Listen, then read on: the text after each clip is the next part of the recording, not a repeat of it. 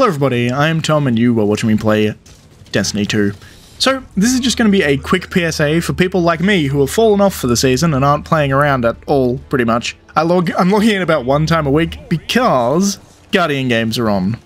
So, we've got to fight for our annual race war of Destiny 2 to see who's the best. Of course, we all know it's rigged.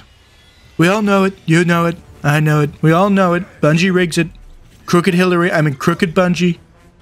Titans are going to win. They didn't win last year. They didn't win the year before.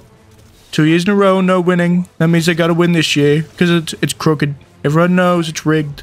Titans are going to win. But anyway, we'll go in and we'll try our best, I guess. Maybe I'll play Titan just because I assume they're going to win.